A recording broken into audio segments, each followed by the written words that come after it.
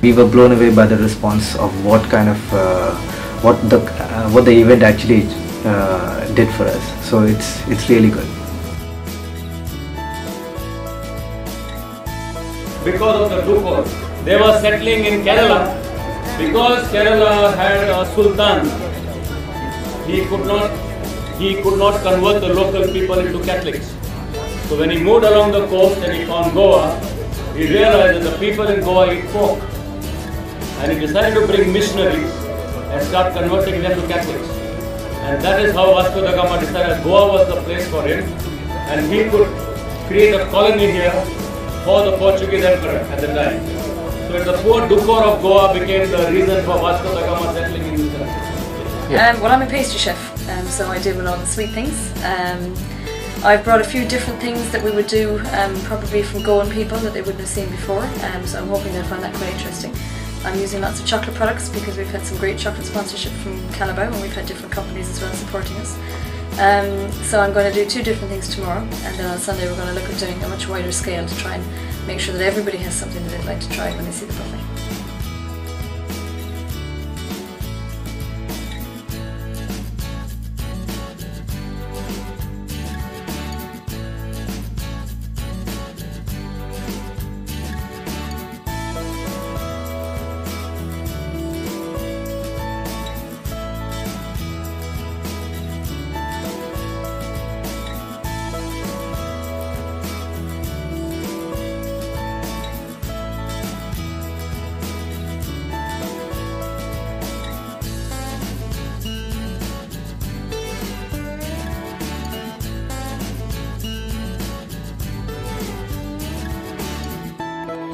Taste of Goa was a great experience for me. It was about bringing art, music and of course food together at the same platform. And for me it was about interaction, it was about engagement with all kind of people. It was about bringing art into a public forum.